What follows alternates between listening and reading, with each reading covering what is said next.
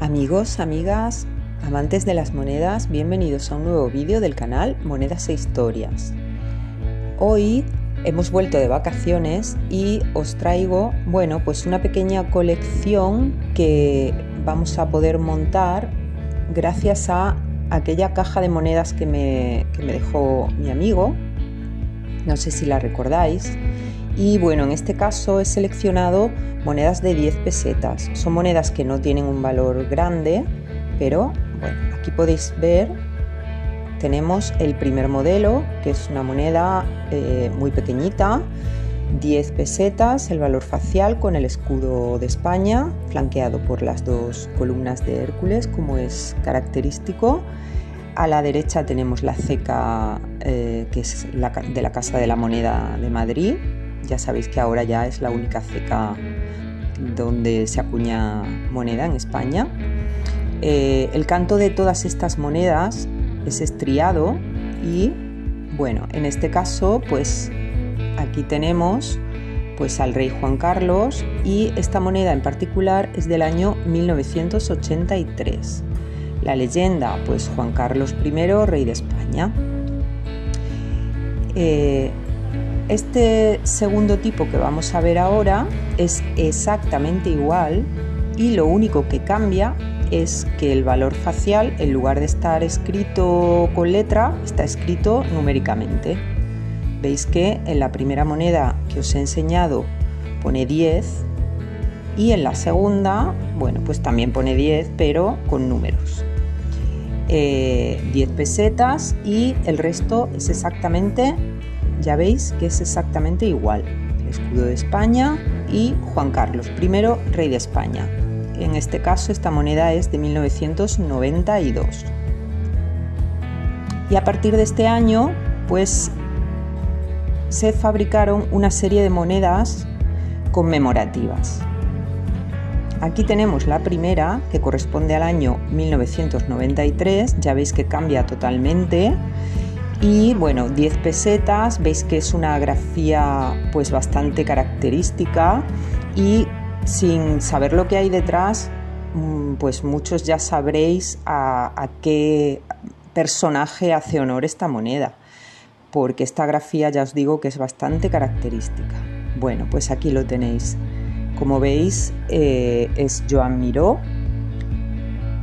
Ya sabéis que Joan Miró es un artista pintor catalán de Barcelona, y que su obra pues es inconfundible. Joan Miró, ya sabéis que nació en Barcelona en 1893 y bueno, es internacionalmente conocido. Muy bonita. Bien, la siguiente moneda, pues fijaos que aquí tenemos el valor facial también, 10 pesetas, y un violín. Un violín que ya nos está indicando pues que esta moneda está acuñada en honor a un violinista. Bueno, y ahí lo tenéis. España, 1994, la marca de la Casa de la Moneda, y como veis es Pablo de Sarasate, que fue un violinista increíble que nació en Pamplona en 1844. Un gran músico. La siguiente, porque no me quiero extender mucho, pues 10 pesetas, veis que tenemos un libro, una pluma y esas gafas que también son muy muy características del personaje a quien hace honor esta moneda. ¿Y quién es este personaje? Bueno, pues ahí lo tenéis. Inconfundible, Francisco de Quevedo. Ya sabéis que Francisco de Quevedo vivió durante finales del siglo XVI, principios del XVII. A ver si puedo enfocar. Y y veis que abajo pone Don Fran, como no cabe, pone CO arriba en pequeñito, Francisco de Quevedo.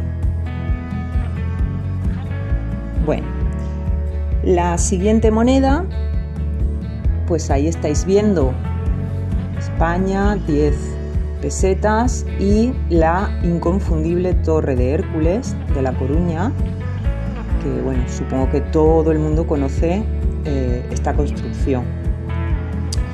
Bueno, ¿y por qué está la Torre de Hércules aquí? Pues porque el personaje que tenemos detrás es un personaje que nació en La Coruña y no es ni más ni menos que Emilia Pardo Bazán. Ahí tenéis la fecha de la moneda, 1996. Y bueno, Emilia Pardo Bazán, pues ya sabéis que es una escritora que fue precursora de los derechos de las mujeres y nació en La Coruña en 1851. Y por último, 10 pesetas y vemos ahí la entrada de la muralla de Córdoba. Esta entrada pues es la puerta de Almodóvar, no por el director Almodóvar, sino porque era la puerta de entrada que daba a un camino que comunicaba la ciudad con un pueblecito que es Almodóvar del Río.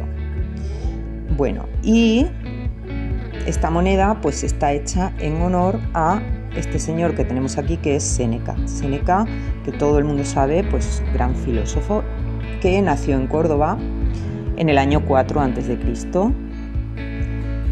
Bueno, y esta sería toda la colección de monedas de 10 pesetas. Hay un modelo de cada tipo, no están todos los años, desde 1983 hasta el 92 faltan monedas, pero son todas iguales. Así que, pues bueno, pues mi amigo va a tener una pequeña colección con todas las variantes de estas monedas conmemorativas. Y nada más, espero que os haya gustado el vídeo y ya sabéis, si os ha gustado, pues suscribíos al canal y nos vemos en el próximo vídeo. Hasta pronto.